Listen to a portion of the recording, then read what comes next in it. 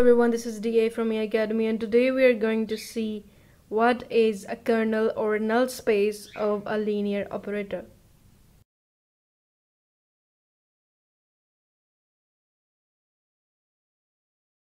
In the previous video we have talked about what is a linear operator. So here we have T, a linear operator from n to m, and now we are going to define what is meant by a kernel or the null space. So if I am taking an element from that space n, that is n1, so T maps that element n1 to a zero element of m.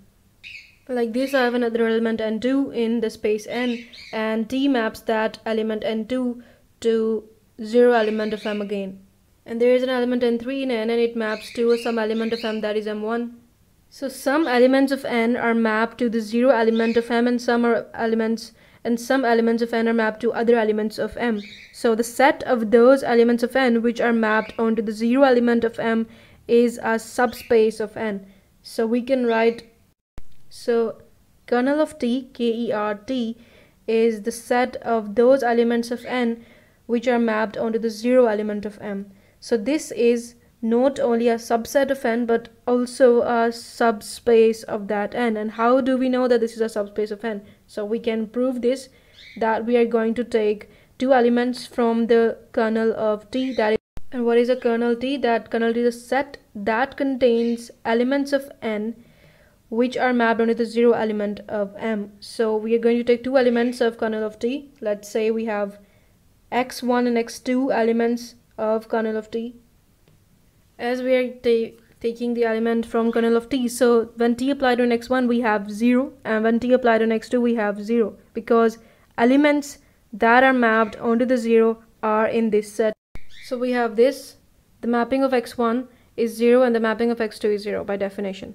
So if I'm going to write this for any two elements of the field, and the equation is, so this, because T is a linear operator, so this will be equal to, also equals to this. So because T of x1 is 0, so 0 times any element from the field equals to 0, and Tx2 is 0, so this will be 0. So 0 plus 0 we get 0.